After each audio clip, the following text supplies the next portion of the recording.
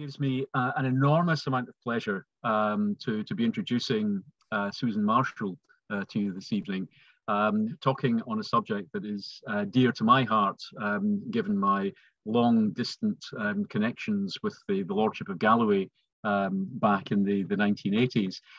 But Susan is taking it on to a new level, shall we say.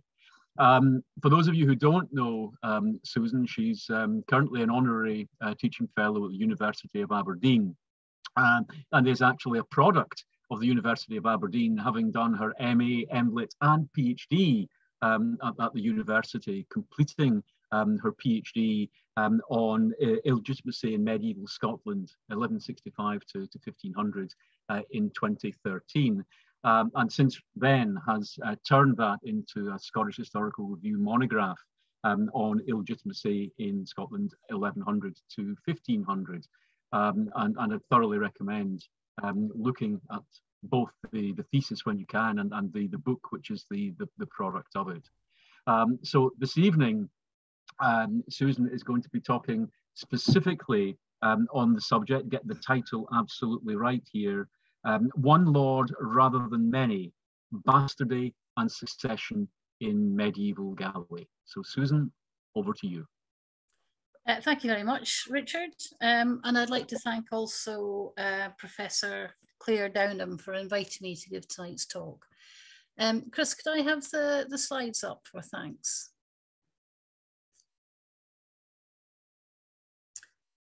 Okay, can we move on to the next slide? Thanks, Chris. So, since the Scottish Society for Northern Studies exists to encourage exploration of the interactions and influences of, let me get this right, Scandinavian, Celtic and Scottish worlds, I'm going to be talking tonight about Galloway, a region that in the Middle Ages was, by virtue of its location and of the family which ruled over it, highly important to those interactions. Now, some of you may already know about the family concerned and about the conflict which arose when concerning the men of Galloway's desire to have one member of that family, Thomas, as Lord of Galloway, a desire that was fiercely opposed by the then King of Scots, Alexander II. Now, Thomas was the only known son of Alan, Lord of Galloway, but he was not the son of any of Alan's three known wives, and it seems he wasn't the son of some unknown wife either, as his contemporaries appear never to have thought he was anything other than illegitimate, or in other words, a bastard. Bastardy was a legal category, and it had the same definition then as it does now. A bastard was someone whose parents were not married to each other at the time of his or her birth. Now, the definition of bastardy may have endured across the centuries, but the meaning of bastardy has fluctuated a great deal. In modern times, bastardy is no longer a word used in legal parlance. In law, or at least Scottish law, children nowadays are marital or non-marital, and both categories have the same rights in respect of inheritance from their parents. Very few people nowadays would think that the rights of someone born out of wedlock should be different from the rights of their contemporaries born of married couples. And for modern Britons, denying someone inheritance rights on that basis smacks too much of punishing someone unfairly. But some people in the audience tonight will remember a time, in the not too distant past in fact, when illegitimate people could not be heirs. And for people of my generation and many earlier generations, our view of illegitimacy was coloured by the tremendous opprobrium attached to it by established authorities and society in general. At the same time, while recognising that stigma was strongly associated with the condition of illegitimacy, most of us at least would not judge a person based on his or her birth circumstances, but would take them instead as we found them in the same way we would anyone else. But the meaning of bastardy for that person lay in how it affected their lived experience. knowing that they couldn't inherit, knowing that for public authorities and perhaps others, they were viewed as objects of disgrace or shame, living in communities where neighbours and associates might look at them a little differently. But this evening, we're talking about almost 800 years ago, when the situation was different again. The meaning assigned to Thomas of Galloway's illegitimacy by the men of Galloway was not the same as the meaning assigned to it by Alexander II or by the law which Alexander sought to enforce. Laws, of course, don't just spring out of nowhere, and so to understand what happened in Galloway, we're going to look at the law as regards bastardy and succession as it stood then. So next slide, please. There were two main legal systems in operation in medieval Scotland, with each having its own field of jurisdiction. Church law, that is canon law, had jurisdiction over not just the management and discipline of the institutional church and its employees and practitioners, but over some aspects of the moral life of the populace, within which marriage was an increasingly significant element. In the early Middle Ages, and to some extent throughout the medieval era, in Scotland as elsewhere, marriage was essentially a contract between two families by which the son of one and the daughter of the other were joined in matrimony with the intention of each family benefiting in some way from the match. As might be inferred from that description, it was usual for the parents to be the prime movers in deciding on an appropriate spouse for their offspring. And marriage was a fairly businesslike affair. What the church sought to do, and increasingly from the 11th century, and did in fact eventually succeed in doing, was to gain control over marriage by reconceptualizing it as a theological concern, reflective of the union between Christ and the church, something with sacramental effect and so imbued with a type of holiness. Its sacramental status meant it had implications for salvation. Marriage became a vocation, a way of life sanctioned by the church, and so requiring its participants to conform to the church's rules governing it. A union that didn't comply with the rules was not a valid marriage. Next slide, please. Now, the church's model of marriage was exogamous, monogamous, permanent, and voluntary. In other words, you couldn't marry anyone in your extended family. You weren't allowed to have other sexual partners. The grounds for divorce were extremely limited, and the firm expectation was that you were married until you or your spouse died. And in theory, at least, though it might not be always very easy to enact, you couldn't be forced to marry someone against your will, however much your parents wanted the marriage to go ahead. Now, these rules were not all new in the 11th and 12th century, but they came to have more recognition and importance. And we even find them in English royal legislation. Can we have the next slide? Thanks. The law codes of Canute II echo church law very closely in that they seek to enforce the forbidden degrees of consanguinity and affinity, as we call the rules concerning marriage to someone in your extended kin group or related to a former sexual partner or a godparent, and to make it unlawful to have additional sexual partners or to divorce or to coerce someone into an unwanted marriage. Now, Canute II was not King of Scots, of course, but the point is that Christian kings, wherever located, were expected to uphold the principles of Christian marriage in their kingdoms. And although church law and secular law formally had separate jurisdictions, there was necessarily an overlap in the ideas about morality, which informed both sets of laws. Now, of course, parents did carry on arranging their children's marriages, and marriage contracts carried on, detailing the specifics of the wealth to be exchanged.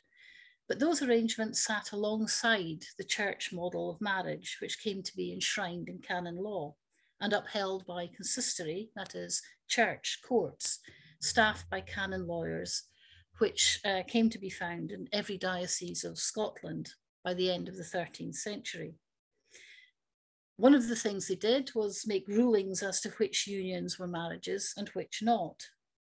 And because marriage was under the legal purview of the church, the determination of who was and was not legitimate, because it depended on whether or not his or her parents were validly married according to canon law, was also under the jurisdiction of the church. Okay, next slide. So here we see some conception and birth circumstances in which children were deemed by the church to be legitimate. The church exercised a presumption in favour of legitimacy consistent with its stance on marriage. As long as the two parents were free to marry each other and did so in good faith, the children were legitimate. Because its own rules about what was and was not a valid marriage were such that it was relatively easy to fall foul of them and marry someone within the forbidden degrees, the church allowed that as long as at least one of the spouses was oblivious to the connection, perhaps having been deceived by the other spouse, the children were legitimate, though the couple were expected to obtain a papal dispensation, making the marriage lawful. In fact, the evidence of surviving dispensations indicates that although petitioners usually claimed that one or both parties to the marriage was ignorant of the impediment, dispensations were also granted to couples who admitted they knew they were not allowed to do so, but had married anyway, and who sought forgiveness and absolution. And the point of these classifications was that they allowed for clarity in determining who was legitimate. If your circumstances fell into these groupings, you weren't a bastard. Next slide. But some children were. Some couples were free to marry, but didn't do so. Other parents were not free to marry at all. And according to the church's rules on sexual morality, neither group should have been procreating, and they should not and could not expect their children to enjoy the benefits of legitimacy. The point of these classifications was also to ensure clarity about status and additionally to provide some indication of how morally flawed an illegitimate person might be. All sex outside of marriage was sinful, and a person who had been conceived in wrongful intercourse could not help, was the thinking, could not help but have a fault in their innate disposition, a stain on their character imparted by the wrongfulness of the act that had resulted in their birth.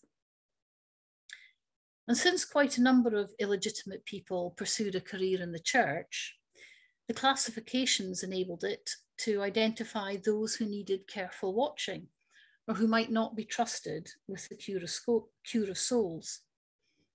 Any candidate for ordination who was illegitimate needed a dispensation from the papacy, and once ordained, they needed additional dispensations for each new post they sought within the church hierarchy.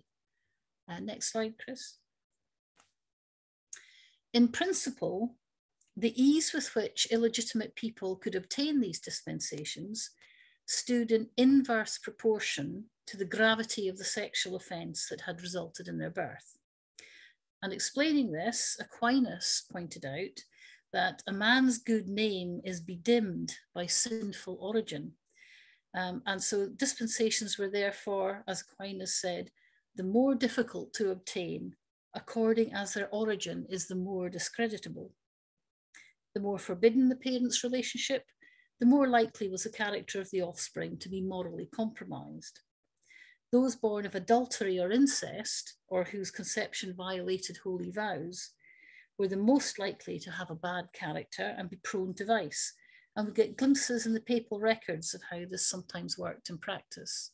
Here's one here, somebody being, his promotion in the monastery being dependent on not being born of adultery or incest. Incest, by the way, doesn't necessarily mean parent and child or siblings. It was classed as incest if it was anyone within your kin group. Or indeed the kin group of someone you previously slept with. or indeed the kin group of somebody who is your godfather or godmother. So 1234, the year in which Alan of Galloway died, was a significant year for marriage and legitimacy, because it was a year that saw the dissemination of the canon law compilation known as the Liber Extra, also known as the Decretals of Pope Gregory IX. Next slide. It contained a much more detailed collection of material on marriage and on legitimacy that had been brought together before. Almost a century earlier, in 1140, the compilation known as Gratian's Decretum had attempted to bring together many years' worth of disparate canon law texts and legal decisions into a single collection, which sought to iron out the discrepancies and resolve the contradictions across them, so that it could be used as a handbook of the law for canonists in the ecclesiastical courts and elsewhere. This was the same approach taken by the compilers of the Liber Extra, but in the intervening 93 years, the Church had done a great deal to work out its theology and law of marriage, and had also given much more thought to the marital or sexual circumstances resulting in legitimate versus illegitimate offspring. So although important tenets of marriage law were contained in the Decretum of Gratian in the first half of the 12th century, it wasn't the final version of marriage law that came to be established, and Gratian didn't have that much to say about illegitimate children. He was concerned about the position of priest sons, but not to any degree about that of illegitimates among the laity. Whereas the Liber Extra devoted a whole chapter to the subject. Next slide, Chris, thanks. A chapter called Which Children Are Legitimate? And the categories you saw in the hierarchy of legitimacy in an earlier slide are taken from the Liber Extra's rulings in this chapter. So what this tells us is that for much of the 12th century and into the 13th, the Church was still developing the legal framework around marriage and legitimacy. For example, it's not until the late 12th century that we have the decretal that says children born before their parents marry each other are legitimated by the marriage. But having a fully worked out doctrine is one thing, and getting people to accept and comply with it is another. And the Church was not always able to impose its will on the population of a country in the way that it would like.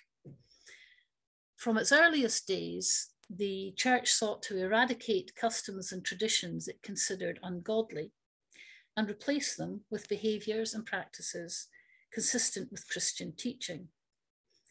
In some arenas, they were very successful, while in others, the best they could hope for was a partial victory. But in either case, societies might take years and even generations to change. For example, the Church outlawed trial by combat in 1215 at the Fourth Lateran Council, but we continue to see evidence of it in Scotland and various other parts of Europe much later than that. There's a famous example of two litigants in Scotland, both belonging to noble families, who are in dispute over an inheritance in the 1360s and who are preparing for trial by combat and only stopped when the king intervened to mediate a settlement. To take another and quite extreme example, the 12th century church law that said prenuptial children were legitimated by their parents' subsequent intermarriage was not accepted in England until the 20th century. And the Church had spoken out against illegitimate men becoming kings from at least the 8th century. But some kingdoms in Western Christendom continued to recognise bastard-born men as rightful heirs to the throne into the late Middle Ages. They included Tancred of Lecce, King of Sicily in the late 12th century, Fernando III of Castile, a 13th century king, and João I, King of Portugal from the late 14th century into the 15th. Next slide, please. And Sarah McDougall, who's made a special study of royal bastards in medieval Europe, points out that numerous marriages among European royalty up to and including the 12th century were invalid on grounds of consanguinity, and no dispensation was sought for most of them, but there was no question of descendants of these unions being excluded from succession. Similarly, in the Great Cause, the adjudication as to who would become King of Scotland after Alexander III died, most claimants to the throne descended from earlier generations of illegitimate royal offspring were immediately excluded. However, the legitimacy of some ancestors of other candidates is open to question, but seems not to have been taken into account. And of course, the population of any given country is rarely homogeneous, but made up of societies which differ according to their geographical region and the particularities of their local history and cultural influences. So even where it can be said that a particular kingdom accepted and implemented some aspect of church law, there may still be parts of that country in which compliance was half-hearted or largely absent. So marriage and legitimacy were under the jurisdiction of the church, but critically, inheritance was not. Inheritance was a matter for secular jurisdiction, for royal or common law, but just as the church might not be wholly successful in having its laws, especially new laws, readily accepted across an entire country, so too did royal legal authority sometimes take time and practical enforcement measures to be embedded in society. Localized customs and traditions for dealing with disputes were enacted by people recognized within a community as its leaders. And even after royal authority in the form of sheriffs and the formal infrastructure of courts was established, some vestiges of older practices might survive.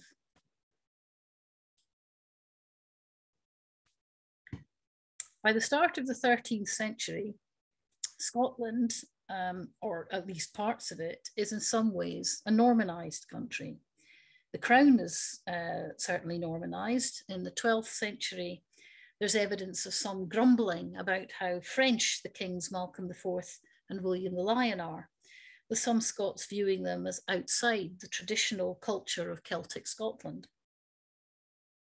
One of the manifestations of the change in culture is that legitimate primogeniture, that is, inheritance by the eldest son born in marriage, and if there are no sons, then legitimate daughters obtain the inheritance, is starting to gain predominance over much older traditions concerning heirs being chosen on the grounds of some other characteristic, such as personal ability or the status of the mother.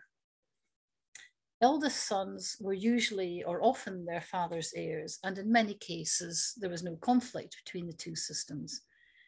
But the 13th century saw any room for flexibility being eroded. The reign of Alexander II, which began in 1214, is notable for its developments in legal matters, not just in new and refined laws, but in the introduction of legal instruments and the processes to administer them, and in the reach and enforcement of the king's law at the expense of localized arrangements for maintaining order. In 1213, before he was king, the young Alexander took part in an arbitration which had been brought to his father, William the Lion. An earl by the name of Maurice had his right to the earldom of Menteith challenged by his younger brother, also called Maurice. Eldest sons were frequently the rightful heirs, and indeed the elder Maurice was already in possession of the earldom. But William and Alexander awarded the estate to the younger Maurice. The explanation for their decision is not recorded, but the likeliest reason is that the older Maurice was illegitimate, born of a liaison his father had before he married, and the younger Maurice was legitimate, the product of their father's marriage to his mother.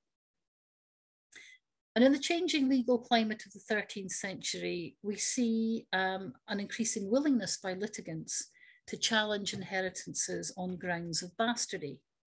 And part of this, I would suggest, comes from the fact that there was a much clearer idea of who was and was not legitimate based on the much more detailed and worked out canon law concerning what was and was not a marriage, and the circumstances in which offspring could be said to be legitimate. These legal challenges to inheritance, bastardy disputes, often involve both legal jurisdictions. Once an allegation of bastardy was made, the matter was passed to the church lawyers for a decision as to whether the putative heir was or was not legitimate. Their findings would be sent to the sheriff and the inheritance awarded or not, according to the legitimacy or otherwise of the expected heir. Another aspect of Alexander II's reign was that, like his father before him, he had to contend with repeated attempts by members of the MacWilliam kindred to claim the throne of Scotland. As we heard from Simon Egan in last month's lecture, the attacks by MacWilliam claimants and their supporters were launched from the north and the west, making Galloway a strategically important province in terms of that threat. Next slide, please, Chris.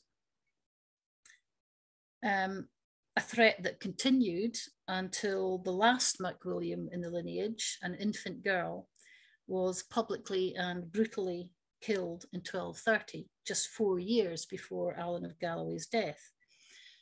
And ideas about illegitimacy and inheritance were highly pertinent to the kings of Scots in their efforts to deny the claims of the MacWilliams, since the MacWilliams' claim was based on their descent from Duncan II, the son of Malcolm III. Duncan had died in the late 11th century and started to be portrayed from the early in the 12th century as illegitimate, making it appear that Duncan's line, that is the MacWilliams, had no right to the throne in the first place. This is, of course, based on the legal premise of legitimate birth being a prerequisite for inheritance, and especially of such a lofty inheritance as the throne, though the matter was much less clear-cut in Duncan's own time. Now, historically, Galloway was somewhat anomalous in Scotland. The lordship enjoyed a certain level of autonomy from the crown. It had its own laws and its own relationships with neighbouring kingdoms. Galloway had a reputation, how well deserved is hard to say, as being a region in which marriage and family customs did not comply with the regulations or the principles which the church held up as being essential to the concept of a valid marriage. We have a particular problem in discerning what was actually going on in Galloway, as the descriptions of Gallovidian marriage practices that survive do so in English clerical writing and seem designed to accord with tropes concerning the supposed barbarity of the Scots, or at least the Scots in some parts of the kingdom. Next slide, please. In the 12th century, Aelred of Rievaulx made the claim that the people of Galloway were so inclined to abandon their spouses in pursuit of new amorous adventures that women in Galloway who changed their husbands only every month were considered chaste. The Lanercost Chronicle includes a joke that the writer says was told to him by an unnamed 13th century Scottish knight concerning the people of a town in Annandale. So not Galloway, but fairly close. Annandale is now part of the local authority region of Dumfries and Galloway. According to this, the local population was so promiscuous, he describes the men as drunkenly violating and seducing each other's wives and daughters, that the local archdeacon was making a fortune through collecting the church fines they had to pay for adultery and fornication. And the town landlord couldn't get his rents because the townspeople were too worn out by their illicit intercourse, as the chronicler puts it, to earn enough money to pay the landlord as well as the archdeacon. And although we might take these assessments of Galloway with a sizable pinch of salt, it's quite possible that many people in Galloway did prefer their own long-standing customs as regards marriage and inheritance over the church model of marriage and over royal law regarding succession. If so, it may be explicable, at least in part, by Galloway's status as a semi-independent, essentially Gallic region with a strongly hybrid set of cultural influences, something that was exemplified in the person of Alan of Galloway. Next slide, please, Chris.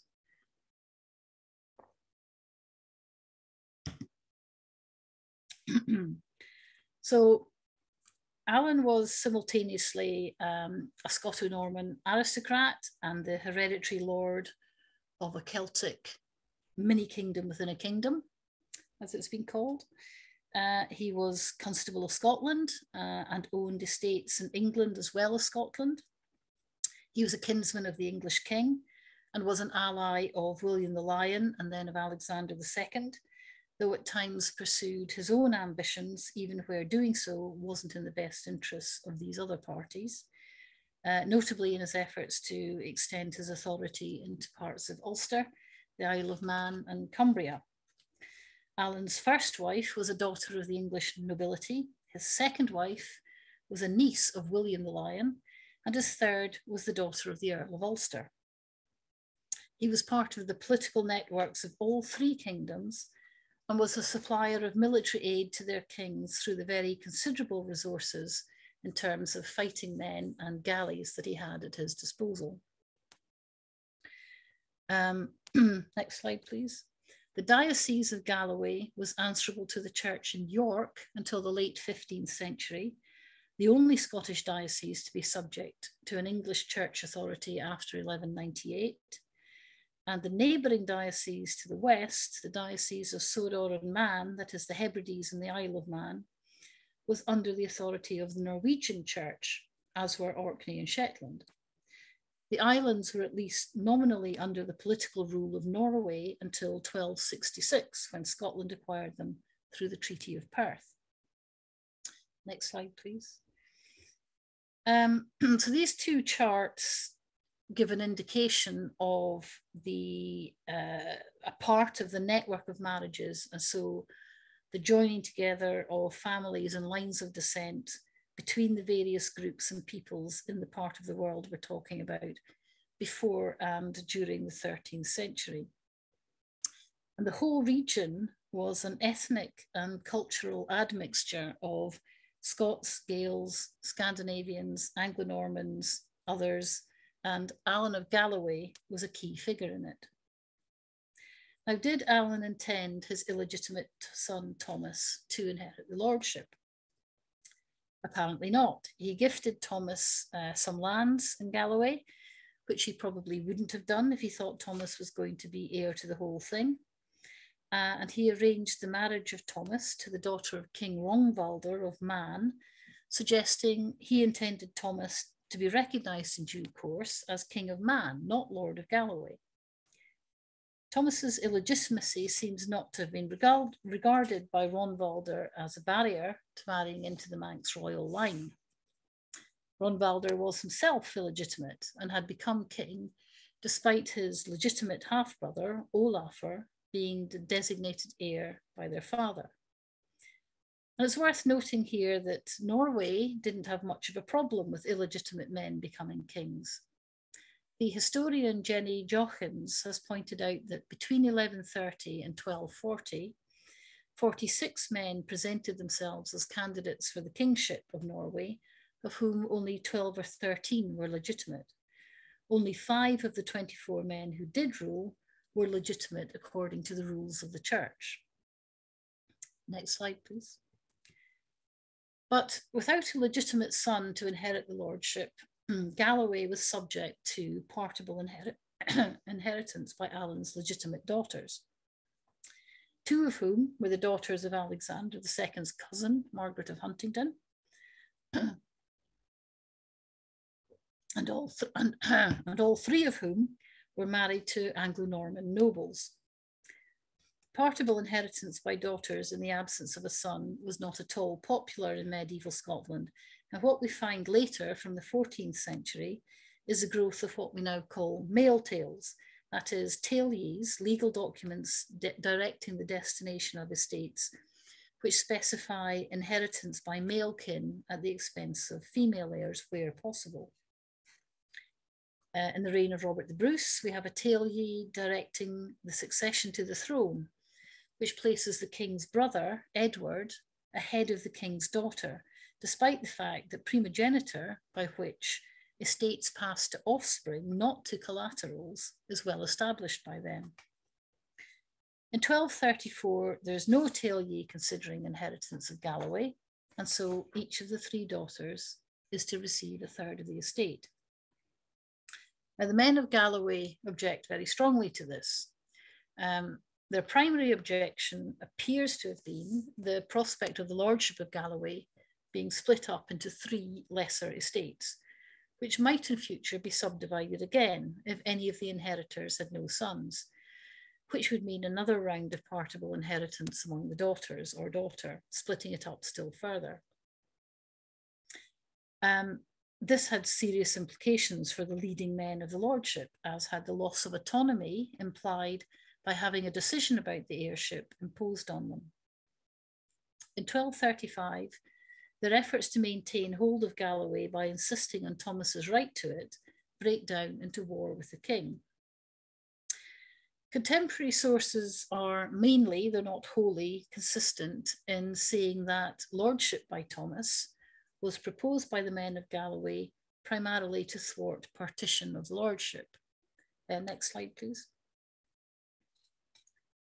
The Melrose Chronicle says that the Galwegians, preferring to have one lord rather than many, initially asked the king to assume the lordship in place of the sisters. And on his refusal, they became angry beyond measure. This is echoed in the Annals of Dunstable, which attribute the ensuing great slaughter to the fact that the people of the land refused to permit a division of the fief. Next slide, please. Matthew Paris's account notes that the men of Galloway wanted the lordship to go to Alan's illegitimate son, or to any one of various other family members, suggesting that it didn't much matter who, as long, presumably, as a single heir obtained it. Next slide. Scotichronicon records the reason for the rebellion as the Galwegians being extremely angry because they could not get the Lord King to agree that Alan's legitimate heirs should be disinherited and Thomas, his natural son, become the heir and their lord. The Lanarkos Chronicle doesn't mention partition. It does make it clear, however, that rejection of the legitimate heirs was significant, but says that their motive was to withdraw from the king's authority. While keeping the lordship intact seems to have been more important to them than protection of native tradition in respect of succession, the willingness of the men of Galloway to move the dispute onto military footing does demonstrate that they didn't see illegitimacy as a fixed barrier to inheritance. Possibly what the Galwegians sought was the right to choose between long-standing local tradition and recently introduced practices, depending on which offered the more desirable outcome in a given situation. Matthew Paris adds a detail, if we can have the next slide, thanks, which to him is an important aspect of the conflict. The men of Galloway, he says, in their efforts to free themselves from the authority of the king and restore the territory to the illegitimate Thomas, engaged in a certain mode of divination. Divination is, of course, forbidden by the church, as his readers and listeners would know, and took part in a ritual that was an abominable custom of their ancestors. Paris may be implying here that the ritual was one belonging to the pre-Christian forebears of the people of Galloway, but in any case, it was not, in Paris's view, something that should be happening in a Christian kingdom in the modern 13th century. And it marks out the Gallovidians as barbarians. Their enacting of this ritual is intimately connected to their determination to have Thomas as Lord of Galloway. And for Matthew Paris, this is nothing less than a direct provocation to the king and an invitation to war. So here we have another example of the trope of the barbaric Scots in English clerical writing. And what it does here is implicitly align illegitimate succession with barbarism. That may not be the main issue for Paris. I think for him, the fact that they rebelled against lawful and God-given royal authority is primarily what he finds deplorable.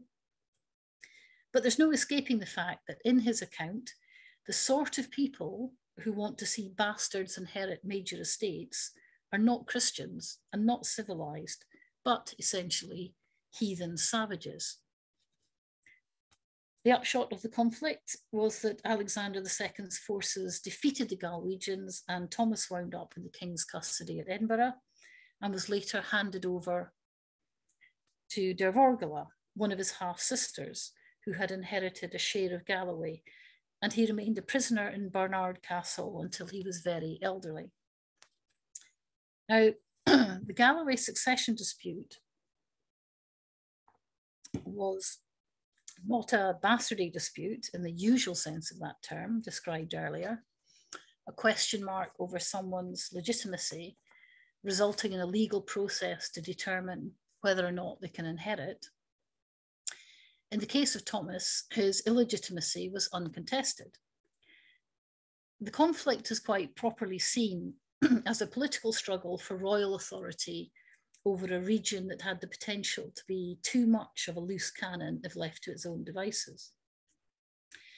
But I think there's an additional significance to it that's often under-acknowledged, which is its importance in asserting and confirming that illegitimate people should be excluded from inheritance. At a time when Scotland, in common with other European kingdoms, excuse me, was changing from a society in which sons might inherit estates based on factors other than their legitimacy, to one in which being born of a valid marriage was a prerequisite for inheritance. The Galloway succession dispute turned on whether or not a bastard who was recognised by his community as having a right to inherit could in fact do so. In that sense, it was enormously significant because it sent a message to the people of Scotland that the king, the maker and adjudicator of the law, would not tolerate illegitimate inheritance. Any social change comes about through a combination of shifting attitudes, alterations to the legal landscape, and individual cases that attract attention and debate, with each of these factors feeding into the others. It wasn't the only high-profile event concerning bastardy and succession in the 13th century, but it was certainly the most violent, and it may well have had an important role to play in shaping attitudes to bastardy in the Scottish Middle Ages. That's me, thank you. That's me finished.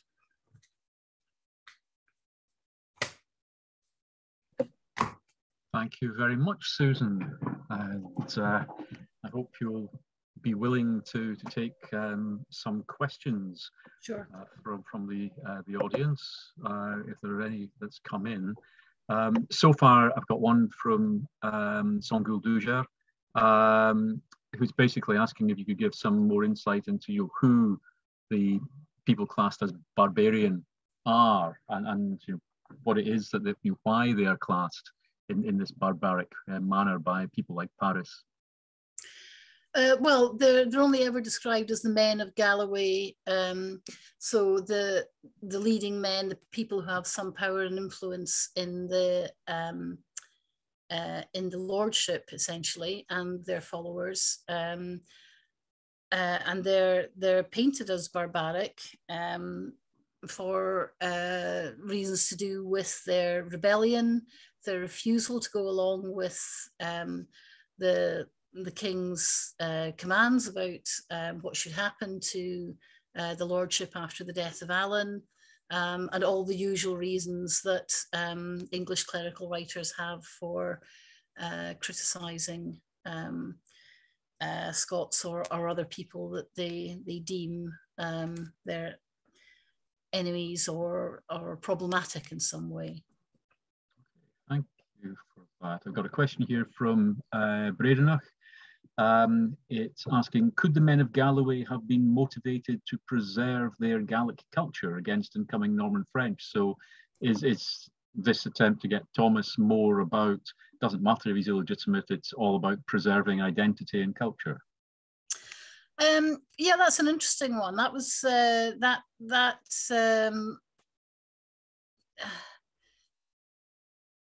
that's not it's possible, I think, but it's not what comes over the strongest. What would you say, knowing Galloway better than anyone here? Well, that's a separate thesis. No,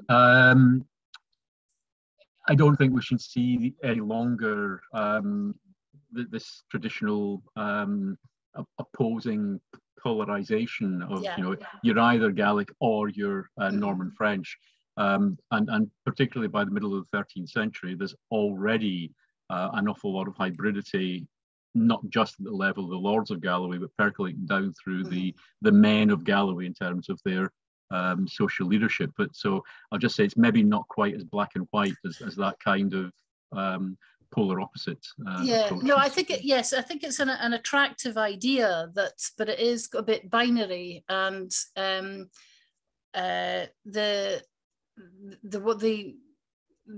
influences that had penetrated the lordship by, as you're saying, the middle of the 13th century and before that, were such that it would be surprising to find to think that could have been their only motivation.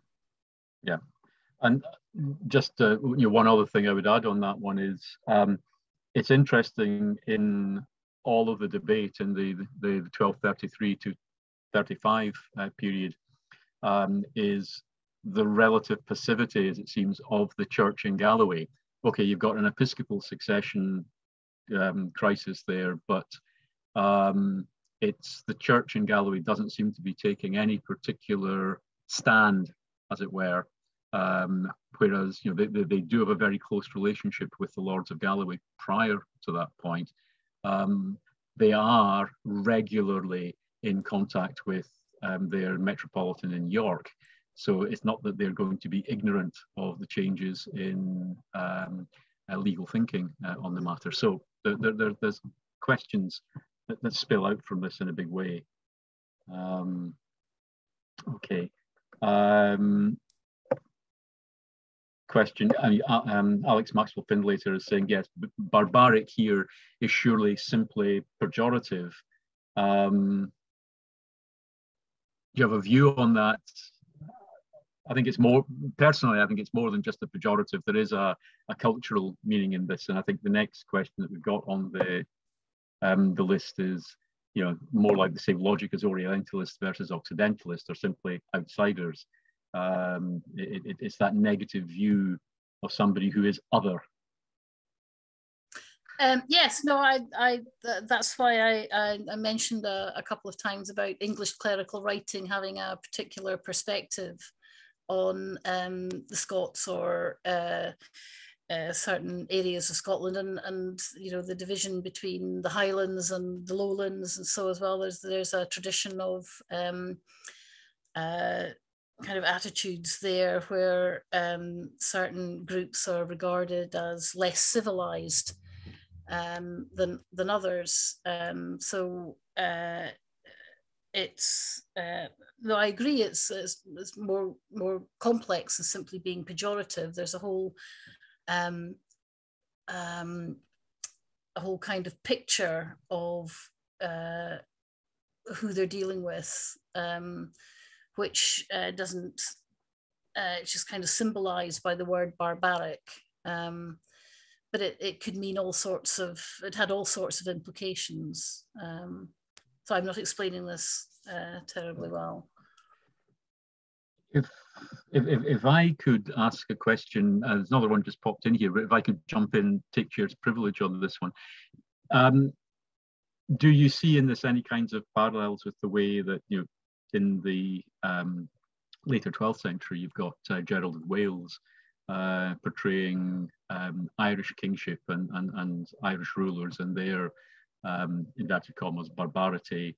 And on the other side, if you look at the Chronicle of Man and the way in which it presents the contrast between Ronvald on the one hand and his half-brother Olaf on the other, the people that Alan of Galloway is getting heavily involved with.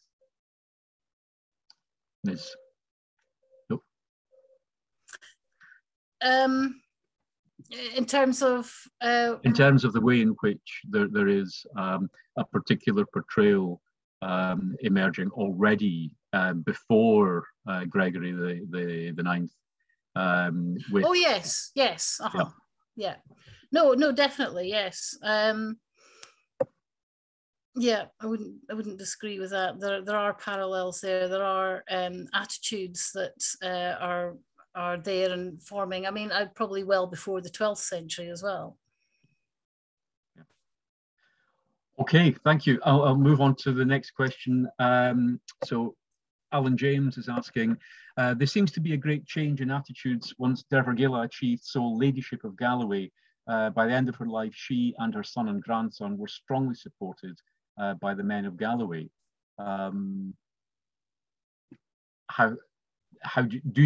you explain that in terms of, they've got this great opposition to what Dervergilla represents back in 1234-35, and yet within 60 years, they're being held up as the protectors of Galloway identity and strong attachment to the men of Galloway to the Balliol lineage. Yeah, but 60 years is quite a long time, and they're very thoroughly, I mean, their whole life is there and doing all the things that would be, being the lordship of Galloway, being the lords of Galloway, even though, nominally it's, the daughters weren't wanted. It's they're perfectly successful in embedding themselves and in running the lordship successfully for the people who are there. I think it's just time, really, rather than anything else, and people's experience. It's just the question of barbarity and identity seems to be attracting a lot of attention here. Alex Maxwell Findlay's just come back saying, his real point is that the same men might easily be called les bons gens if they agreed with the writer. And Hector raises the point from John Gillingham's research, suggesting that barbarians were simply bearded peoples, unlike the higher civilization of clean-shaven English kings and clerics. It's exemplified in the famous story of the young king or Prince John going round laughing at and pulling the beards of Irish kings of the late 12th century. But Hector, do remember almost every single manuscript illustration we've got of kings of England in this period has them as bearded. But any view on that, Susan? Are these just, and bear in mind Chris Koeman, who is managing our technical side of things, is the exponent of beardiness. Okay. It's not something I've done a particular study. It's not something I've looked into in any depth. I'm just, conscious of, you can't not be aware of these kinds of tropes and ideas about the Scots being barbaric from the perspective of English clerical writers, and I'm